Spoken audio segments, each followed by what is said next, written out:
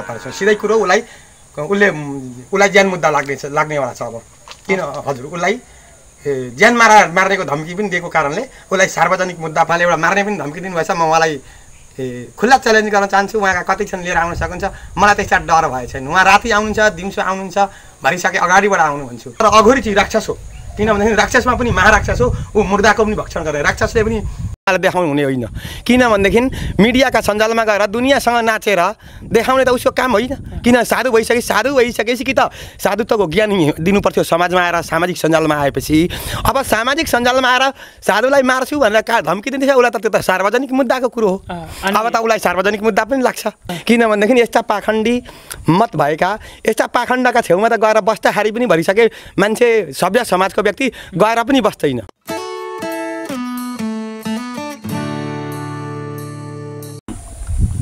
दर्शकबिन स्वागत छ तपाईले हेर्दै हुनुहुन्छ अल्मिक्स नेपाल युट्युब च्यानल र म छु कार्यक्रम प्रस्तुता रमेश भण्डारी यति बेला अल्मिक्स नेपाल सम्पूर्ण टिम मोरङको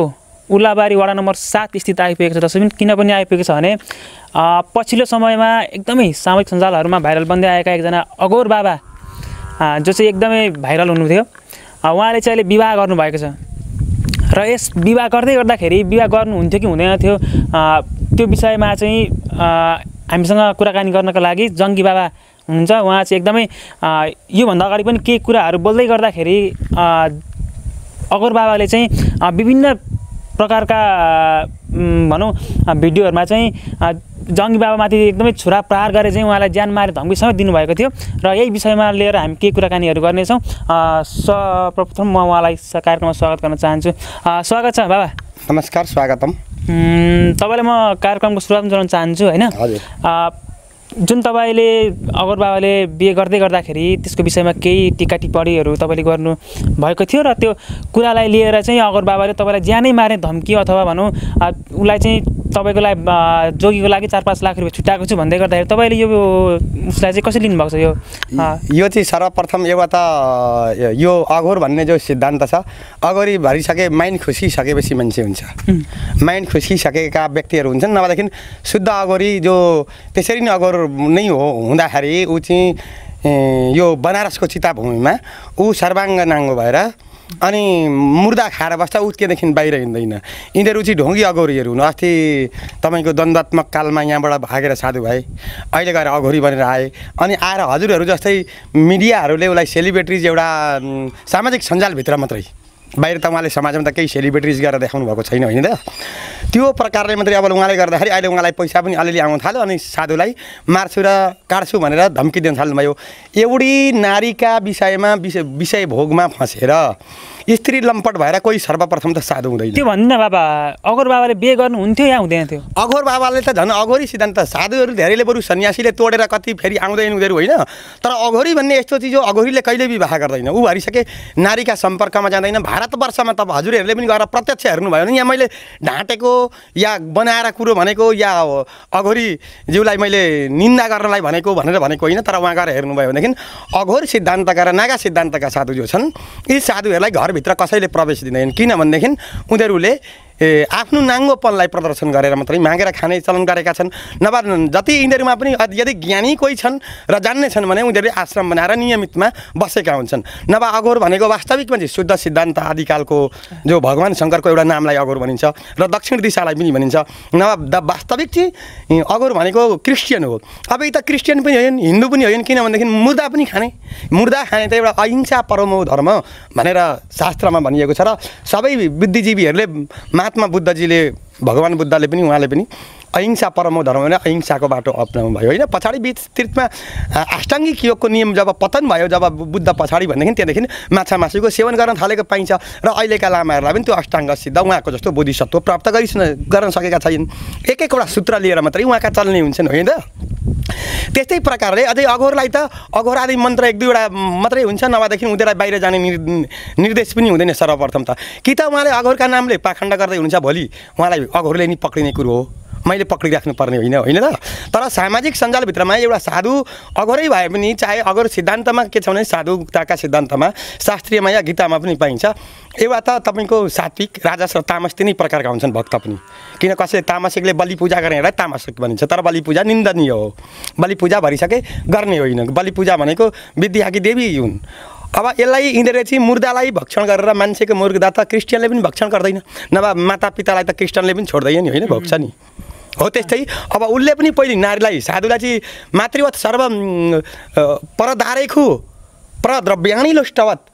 आत्मवत सर्वभूतानि य पश्यति स पश्यति भनेर शास्त्रले भनेको त व्यर्थै जाने भयो अघोरीले भनेको अनुसारले हो भने त। किनभनेदेखि पर नारीहरूलाई आमा समान सम्झिने जसले सम्झिन्छ, जसले अर्काको सम्पत्तिलाई माटाको डल्लो समान सम्झिन्छ र जसले सबै चराचर जीव संसारमा भएका मनुष्य मात्रै नभएर सबै प्राणीलाई आफ्नो आत्मा समान सम्झिन्छ, तब मात्रै ऊ साधु र योगी हुन्छ अनि साधुता हुन्छ। अब ऊ स्त्रीमा पनि लम्पट, पैसा दिएको छ त्यसमा पनि लम्पट। एउटा त जो उसँग मिडिया लिन या क्यामेरा लिएर या मोबाइल लिएर खिच्न जान्छ त्योसँग पनि पैसा माग्ने होइन, या अहिले यहाँ मलाई पैसा कमाउन बसेको भनेर ऊ भन्ने। पैसा उसलाई धेरै फुर्ती भएछ, फुरफुर भएछ, उसलाई त आउँदा हुन्छ म भए ठाउँमा। म प्रसाद जङ्गी बाबाको प्रसाद उसले खाएको रहेछ, यहाँ धेरैले खाइसकिसके म आइकन पनि। किनभनेदेखि यस्ता पाखण्डी मत भएका, यस्ता पाखण्डका छेउमा त गएर बस्दाखेरि पनि भरिसके मान्छे सभ्य समाजको व्यक्ति गएर पनि बस्दैन। किनभनेदेखि उसलाई परैबाट दान दिएर पठाउँछ भरिसके होइन। बाटो आउँदै पनि नभएदेखि ट्रेन मुनि बसेर कमण्डलु चोर थिए, अहिले यहाँ आएर तपाईँको मिडियाले अलिकति सञ्जालमा लगाइदिएर उहाँका कला देखाउँदै हुनुहुन्छ भनेर भन्दा नभए त्यो कला पनि उहाँले देखाउनु हुने होइन। किनभनेदेखि मिडियाका सञ्जालमा गएर दुनियाँसँग नाचेर देखाउने त उसको काम होइन। किन साधु भइसकेपछि कि त साधुत्वको ज्ञान दिनुपर्थ्यो समाजमा आएर, सामाजिक सञ्जालमा आएपछि। अब सामाजिक सञ्जालमा आएर साधुलाई मार्छु भनेर कहाँ धम्की दिँदैछ, उसलाई त त्यो त सार्वजनिक मुद्दाको कुरो हो। अब त उसलाई सार्वजनिक मुद्दा पनि लाग्छ। जुन तपाईँले यो कुरा गर्दै गर्दाखेरि होइन, तपाईँलाई त्यसरी भन्दै गर्दाखेरि तपाईँले चाहिँ अब उहाँसँग कुरा भएको छ कि छैन, तपाईँले यो केसलाई कसरी लिनुभएको छ अथवा प्रहरीसम्म पुग्नु भएको छ कि छैन, के छ? अहिले प्रहरीसँग पुगेको छैन। त्यसै पनि मिडिया सञ्जालबाट प्रहरीले मात्रै नभएर यो कुरोलाई सरकारले देश विदेशमा पनि अहिले हेरिरहेको छ। यो हजुर यहाँ त अहिले दिनै पछि फेरि यो अघोरी बाबाज्यूले जब यो नारी काण्ड गर्नुभयो नि, यो काण्ड पछाडि म भए ठाउँमा दिनै पछि अनेकौँ आइरहेका छन् र अनेकौँ च्यानलमा चाहिँ तपाईँको गइरहेका छन् होइन। रवि लामी छायाज्यूहरूकातिर पनि गइरहेका छन्। म आफै पनि अलिअलि फेसबुक नेटवर्किङ चलाउने कारणले गर्दाखेरि, मलाई अनुभव केही भएको कारणले गर्दाखेरि म चलाउने गर्छु अलिअलि। किनभनेदेखि त्यसमा समाजमा आफूले जानेका राम्रा कुरा छन् र व्यक्त गरियो भनेदेखि समाजसँग घुलमिल गर्न पाउँदाखेरि अति आनन्द पनि आउँछ र समाजमा बसिएको छ, बसेपछि केही दिनुपर्छ भनेर म योगका सिद्धान्त, शुद्ध सिद्धान्त, सनातनी सिद्धान्त लिएर आएको हुँ। यी अघोरी भनेका जस्तै या अरू जति पनि साधुहरू छन् यो 8वीं सदी पछाडि जन्मिएका मतहरू हुन्। यिनीहरूले भारतमा पनि पेलेको छ र नेपालमा पनि आएर पेलेको छ। हिन्दू र मुस्लिम, सिख, इसाई भनेर हो यस्तै पाखण्डीहरूले गर्दाखेरि लडेका हुन् मान्छे। किन आफ्नो धर्मलाई छोडेर जान्छ भन्दा यस्ताले नियम पालन गर्दैनन्, साधु हुँ गुरु हुँ भनेर। अनि अहिले मनुष्यले हाम्रो संस्कृतिलाई त्यागेर, आफ्नै कुलको संस्कृतिलाई र म को हुँ भन्ने त्यागेर अर्काकोलाई धारण गरिरहेको छ। बडो शरममर्दो कुरो छ। यही देशभित्र खाएको छ, यसैमा बसेको छ, यही नेपालको। तर ऊ जातीय, राजनैतिक, धार्मिक इत्यादि हिसाबले ऊ आफ्नै देशको बदनाम र आफ्नै संस्कृति गरिरहेछ। किनभने यस्ता पाखण्डीहरूले गर्दाखेरि हो। यी त आधा भोग त्यही नारीलाई भोलि उसले काटेर खान्छ। हेर्नुहोस् जस्तै नि बाबा तपाईँको भनाइअनुसार चाहिँ जुन गर्नु नहुने कुरा उहाँ अघोर बाबाले गर्नुभयो होइन, जस्तो उहाँले अब सबै यो धर्म तर्म त्यागेर चाहिँ आफ्नो जीविका आर्जन गर्नु पर्यो कि त नारी स्त्री नै छोड्नु पर्यो कि के? अब त उसलाई यसो छ, अब त उसले नारी र स्त्री छोडेर काम छैन। किनभने बार अस्ति पहिलेकी थिइन् एउटी माताजी होइन, आफ्नै श्रीमती पहिलेकी पनि पहिलेकी श्रीमतीलाई छोडेर ऊ द्वन्द्वादी कालमा या केही समयमा ऊ मलाई लाग्छ द्वन्द्वकालमै हिँडेका साधु रहेछन् यी होइन, या कोहीबाट पीडित घरबाट भएर या समाजबाट भएर या आफू असंयम रहेर र धेरै नसेडी भएर। अनि यी जो अघोरीका जति पनि अखाडा छन् प्रायः अघोरीका र नागाका, यहाँ मात्रै नभएर भारतमा इन्टरनेसनल तपाईँका अन्डरवर्ल्डका स्मगलरहरूको यिनीहरूसँग सम्बन्ध हुन्छ। यिनीहरू बेच्छन् होइन भन्नुहुन्छ भने विज्ञानसँग प्रमाणित हुन्छ। भारतमा गएर तपाईँले जति पनि अपराधी गर्नेहरू छन् र यिनीहरूका जति पनि अखाडामा छन् प्रायः जसो गाँजा खान सिकाइन्छ। एकखेप सिकायो भोलि तपाईँलाई बानी पर्नुहुन्छ अनि चोरेर पनि ल्याउनुहुन्छ। किन नपुगेपछि ल्याउनु पर्यो घरबाट होइन। अनि घरबाट जब पुग्दैन अनि अर्काकोमा डाका डाल्न जान्छ। अनि ऊ डराउँदैन पनि, किनभने ऊ एकरो भएको हुन्छ होइन। ग्याङ भयो, राति गयो अनिदेखि अर्कालाई दुःख दियो अनि यिनीहरूको काम चाहिँ खालि व्यापार गर्ने यो मैले अहिले नेपालमा आएर पनि अनेकौँ ठाउँमा मैले 5वटा अड्डा भइसकिसकेँ यो ठाउँमा बन्द गरेको नभए यही मन्दिरमा पनि अड्डो हो मैले अहिले 49% पुलिसको सहारा बिना बन्द गरिसकेको छु अरू ठाउँमा ताला लगाएर हिँडेको छु गाँजा खाने साधुहरूका विषयका र गाँजा खाने जो भाइहरूलाई सिकाएका छन् यसलाई किन समाजमा भोलि हाम्रो समाजले आज नसेडी भएर भोलि के गर्छ त्यो समाजले त्यो त भविष्य हो तपाईँहरू जस्ता युवाहरू भोलिका भविष्य हो तर हामी त अब हामीहरूले जान्यौँ न अस्ति शिक्षा आएको थिएन होइन अस्ति नीतिको सही सदुपयोग भएको थिएन भनेर भन्छु भनेदेखि अहिले 21वीं सदी छ के अरे कम्युनिस्टको सत्ता छ प्रष्टावादी अरे कम्युनिस्ट भनेर भनिन्छ होइन प्रष्टावादीको सत्ता छ त्यसैमाथि अघोरी जस्ता पाखण्डीहरूले आएर तपाईँको साधुताको भेषमा आफ्नो गरी खानेबाटोलाई गरी खान छोडेर नारीहरू लिएर साधु समाजमा र जो सभ्य समाज छ नेपालको जो राजनैतिक समाजसँगै जोडिएका सभ्य समाज छन् यिनीहरूको लागिलाई बडो स्तब्ध बनाएको छ यो अघोरीले गर्दाखेरि र यसलाई जस्तै बाबा रामपाललाई बाबा राम रहिमलाई र अर्को तपाईँको यी एकजना पहिले पनि हुनुहुन्थ्यो उहाँको पनि काण्ड पर्यो होइन उहाँहरूलाई जस्तो चाहिँ अहिले जसरी जेलमा ठोकिराखिएको छ यसरी नै यस्तालाई ठोक्नु पर्ने किन उसले जब धर्मको त्याग गर्छ परिवर्तन गर्छ भनेदेखि भोलि त्यसले केही पनि गर्छ त्यो त छक्का पन्जा हो कि त धर्म सुप्ता हो राजनीति छक्का पन्जा हो किन भनेदेखि अनि यस्ताका भरोसा पनि हुँदैन यी किन भनेदेखि आज अस्ति नारीको विरोध गर्ने आज नारी एउटी पाउँदाखेरि चाहिँ तपाईँको अर्काको फेरि यो बुढेसकालमा ऋषि मुनिहरूले ब्रह्मा विष्णुले पनि गरेका थिए भनेर बहाना बनाउने अनि आफ्नो अघोर सम्प्रदाय अर्कालाई लाड्ने किन यो नेपाल त 36 वर्णको फुलबारी हो भनेर त पञ्चायती व्यवस्थामा पनि भनिएको थियो होइन र अहिलेको व्यवस्थामा पनि न्याय धर्म मानव धर्म र तपाईँको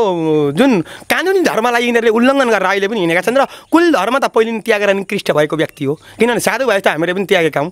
होइन तर फेरि त्यसलाई अपनाउनु राम्रो होइन किनभने कुकुरलाई छाडेर कुकुरले जसरी खान्छ त्यही हो यो कुरालाई त साधु भएर यदि फेरि पनि उसले गृहस्थीका स्त्रीका लोभमा पर्छ र जान्छ यदि आफ्नै घरमै पनि गएर बस्छ भनेदेखि त्यसले कुकुरले छाडेर आफ्नै खाएको समान हो भनेर माता देवभूतिलाई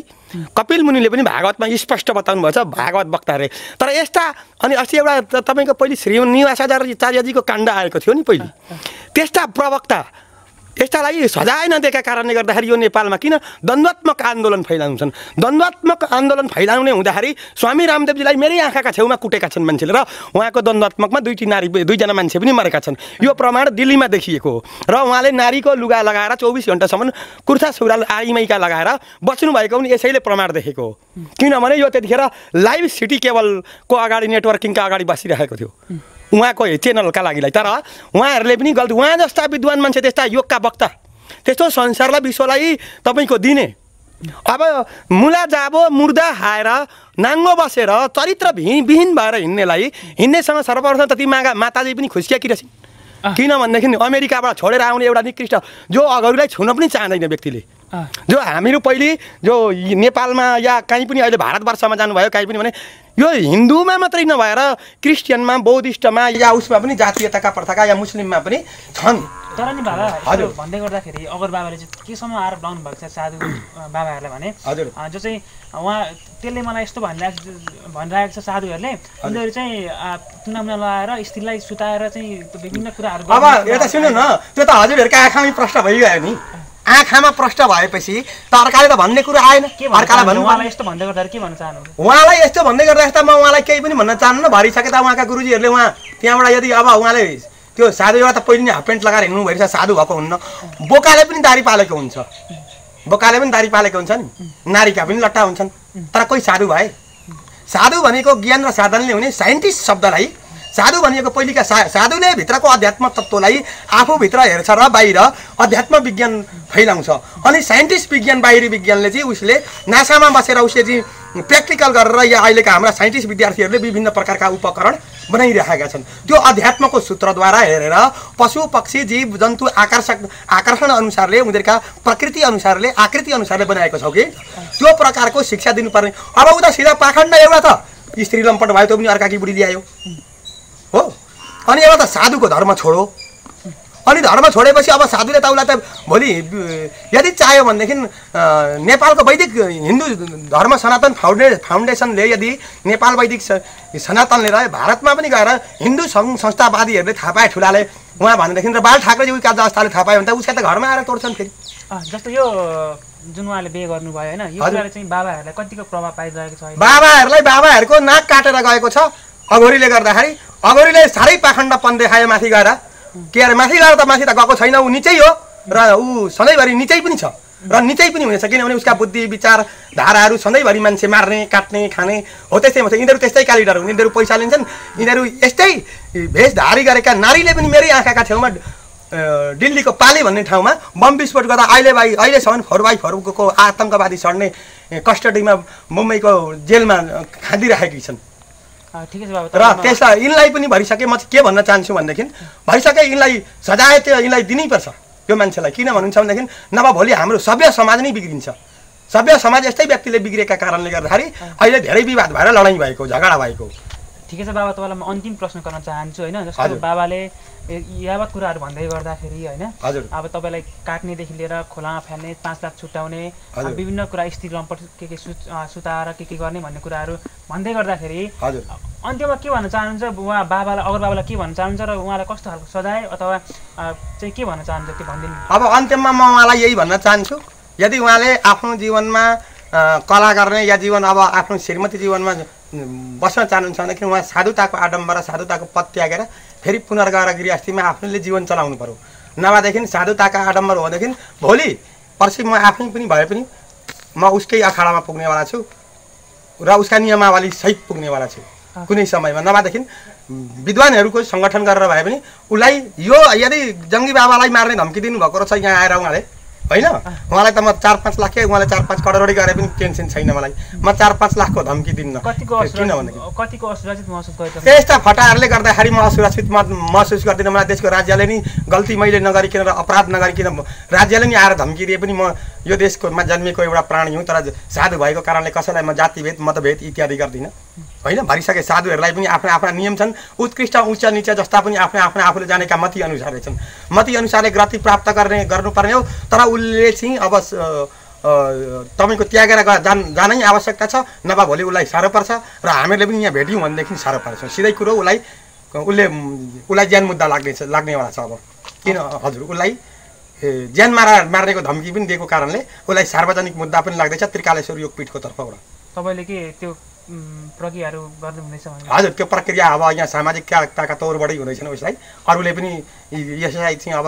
अहिले कमेन्टमा पनि धेरै गरिरहेका छन्। मलाई जतिले पहिलेदेखि चिनजान भएका होइन गरेकाहरूलाई यदि मैले दिल्लीतिर पनि अहिले मैले देश विदेशमा पनि मिडियालाई चाहिँ अलिकति फेसबुकको माध्यमबाट जोडेको छ होइन। त्यस कारणले गर्दाखेरि उहाँहरूले पनि यसलाई चाहिँ अब एउटा सार्वजनिक मुद्दा चाहिँ हाल्नै पर्छ। यसलाई नहालिकन हुँदैन। किन भन्नुहुन्छ भनेदेखि नभए यो पाखण्डीले भोलि फेरि अर्का छोरी आज उसलाई लगो भोलि यस्तैले चक्लेट दिएर या यस्तैले कति साथीहरू आएर अहिले तपाईँको कसैका नानी लाने उठाएर होइन यस्ताहरू पनि आछन्। हो यस्तै यिनीहरूकै अखाडाका साथीहरू। तपाईँलाई यही क्वेसन छुटेछ होइन। विभिन्न अहिले चाहिँ भारतबाट आएर विभिन्न देशबाट आएर एकदम दुःख दिइरहेको अवस्था छ। बाबा बनेर आएर होइन विशेष गरेर बाबा बनेर आएर चाहिँ नेपालमा आएर नानी नै चोरेर लिएर जाने, नानीहरूलाई दुःख दिने, चक्लेट खुवाउने, विभिन्न यावत कुराहरू गरेर चाहिँ किडनी समेत निकाल्ने कतिको फलो गर्नु कतिको सुन्नुभएको यो कुरालाई त मैले पहिले त्यो एउटा दिल्लीमा निठारी काण्ड भन्ने पनि भएको छ डक्टरको हस्पिटलमा होइन। उहाँहरू अहिले जेलमै छडिरहेको छ। यो बाबाहरूको रूपमा त भइसके भेष देखेकै मत भुलिए म त मलाई नि भइसके भन्छु। मेरो रूप र भेष देखि नभुल्नुहोस् यो रहेछ साधु भनी के थाहा छलडाकु चोर फटाहा कातिल हुँ कि मै पनि। यो अर्काले बनाएको होइन, मलाई नि बनाएको। किनभने म अर्कालाई मेरो परिचय नि यसरी दिन्छु। मेरो परिचय नि यही हो वास्तव। किन भनेदेखि यसलाई देखेर त भुल्ने होइन नि, यो भित्रकोलाई देखेर भुल्ने हो। मनुष्य जीवन धेरै लामो छ। देवताले पनि गल्ती गर्न सक्छ, तर गल्ती गरेपछि स्वीकार्नुपर्छ र गल्ती गरेपछि गल्तीलाई महसुस गर्नुपर्छ। उसले गल्तीको महसुस नगरेर अरू साधुलाई आरोप लगाएकोमा ऊ आफू पाखण्डी भएर र यसको चाहिँ सजाय उसलाई भोलि निर्णय अवश्य धर्म सङ्गठनले सनातन हिन्दू धर्म सङ्गठनले पनि गर्नेछ र सामाजिकले पनि गर्नेछन् उसलाई। यसको प्रक्रिया त अब त्यसै पनि अहिले मिडियाको सञ्जालले गर्दा सबैतिर रिपोर्ट आफ्नै गइगयो। अरूले हामीले गरिराख्ने अहिले त्यति साह्रै पहिले मैले आवश्यकता देखेको चाहिँ त्यसको हेर्दैछु म कतिको त्यसको पावर त्यहाँ रहेछ। र यो किन भनेदेखि उसको अगाडिको अखाडामा जाने हो भरे अन्तिममा त यो गुहार लगाउनलाई अगाडिको अखाडामा त उहीँ गएर पनि 12 बजाइदिन जानेको छ। किन भनेदेखि जान्ने मान्छेलाई चलाएछन् यिनीहरूले। भरिसकेँ म त आफूलाई जान्ने हो भन्दिनँ जोगीलाई चलायो चाहिँ स्वयम्भू योगीलाई चाहिँ चलायो त्यसका मैले कुनै उसले आफूले भारतबाट आएको कसैलाई त्यो कहाँको भनेर सोच्दो रहेछ तर उही चाहिँ भारतबाट विद्या लिएर आएको मैले भारतबाट ल्याएको विद्या होइन मेरो स्वयम्भू विद्या हो योग विद्या मेडिटेसन प्रक्रियाबाट म सबैलाई यहाँदेखि मैले जाने जति र भरिसकेँ त्यहाँ सिस्टममा भए जति म सिकाउन सबैलाई मेडिटेसनका प्र्याक्टिकल सिस्टमद्वारा सिकाउने यहाँ प्रयत्न गरेर यो योगका लिएर हिँड्दैछु नभए हजुरहरूले पनि अलिक आएर यो जवाब दिनु परेकोले गर्दा नभए अगौरी जस्तासँग हामी नि पनि बोल्न चाहँदैनौँ किन भन्नुहुन्छ भनेदेखि उसँग बोलेर या उसका अपव्याख्या गरेर जिब्रो अर्काको अपव्याख्या गरेर जिब्रो मात्रै खराब हुनु दूषित हुनु शुद्ध बोल्नु अरे भरिसके मनुष्यले जिब्रो पाइएको छ र मनुष्य जुनी पनि बडो भाग्यले पाइएको छ नभए हात्ती ठुलो थियो होइन संसारमा पृथ्वी धेरै ठुलो तर मनुष्य हो कर्म गर्ने मनुष्य हो बीज रोप्ने मनुष्य हो फलाउने मनुष्य हो खाने देवता बन्ने पनि मनुष्य हो मनुष्य नै राक्षस पनि हो उसको वृत्तिलाई भनिन्छ तर अघोरी चाहिँ राक्षस हो किन भन्दाखेरि राक्षसमा पनि महाराक्षस हो ऊ मुर्दाको पनि भक्षण गरे राक्षसले पनि मान्छेलाई मार्दा खाएको त उही पहिलो देवताहरूसँग युद्ध हुँदा मारेको मात्रै पाइन्छ होइन नभए पशु इत्यादिहरूलाई मारेको थियो हेरेर खाएको त पाइन्छ र मान्छेले पनि आफ्ना नियमका अनुसारले हाम्रा नेपालको संस्कृति पहिलेदेखि एउटा बुढापाक हिजो अस्तिदेखि भन्दै आए नभए शास्त्रीयमा माछा मासुको भक्षणले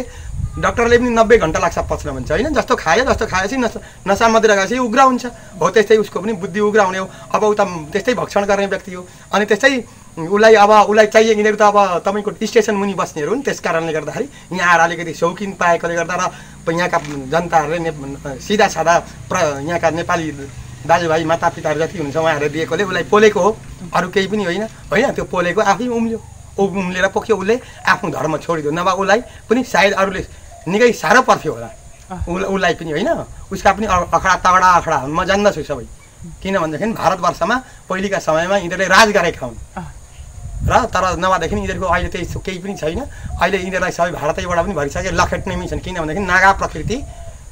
हाम्रो पूर्वी संस्कृति होइन अनि पाश्चात्यको संस्कृतिमा पनि मानवीय संस्कृतिमा छैन अरूमा छ र म धेरै पनि भन्न चाहन्न र उहाँलाई सन्देश पनि मेरो यही हो उहाँले एउटा मार्ने पनि धम्की दिनुभएछ म उहाँलाई खुल्ला च्यालेन्ज गर्न चाहन्छु उहाँका कति छन् लिएर आउन सक्नुहुन्छ मलाई त्यस्ता डर भए छैन उहाँ राति आउनुहुन्छ दिउँसो आउनुहुन्छ भरिसके अगाडिबाट आउनु भन्छु कोही साधु पुरुष रहेछ भनेदेखि अगाडिबाट आउनु भन्छु ऊ मात्रै नभएर उसका कोही आउँछन् लिएर जति आउँछ मलाई टेन्सन छैन लड्न तयार होइन म के गर्छु त्यो आएपछि उहाँले आफै थाहा पाउँछ तर यहाँ आएपछि फेरि जानुहुन्छ यहाँबाट फर्केर